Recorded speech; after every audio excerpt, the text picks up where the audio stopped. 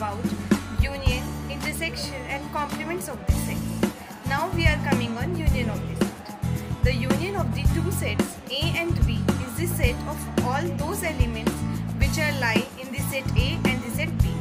Now we are coming on the intersection of the sets. The intersection of the two sets A and B is the set of all elements which are belong to both set A and set B. Now we are coming on complement of the set. For any set A, which is the subset of the universal set U, and the complement of the set A consists of all those elements of the universal set U but not the set of A. Thank you.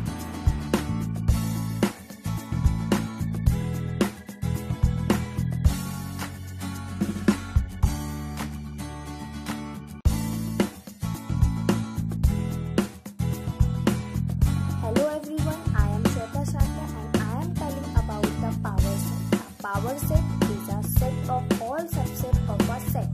Basically, this set is a combination of all subsets including null set and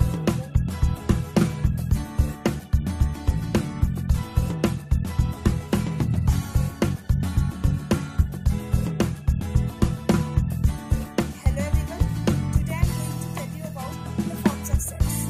There are two forms of sets. First is a roster form and second is a set builder form. In a roster form, all the elements of a set are listed.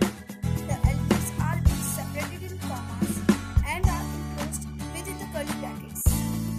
In a set builder form, all the elements of a set possess a single common bracket, which is not possessed by an element outside the set.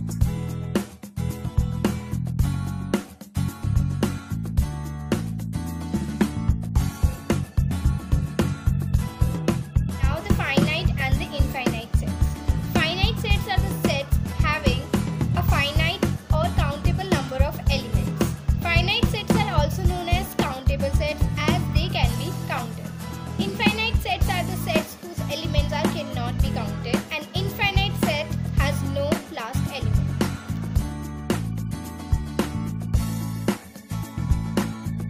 Hello everyone, I am Rimi and I am going to tell you about empty set and null set. There are some sets which do not contain any element at all. We call them empty set and null set.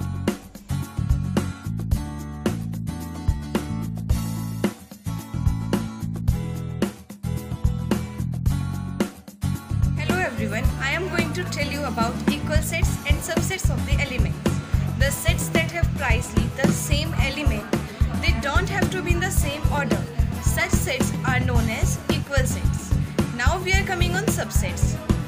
The collection of all the elements is known as subsets of all elements of the set which contained inside another set.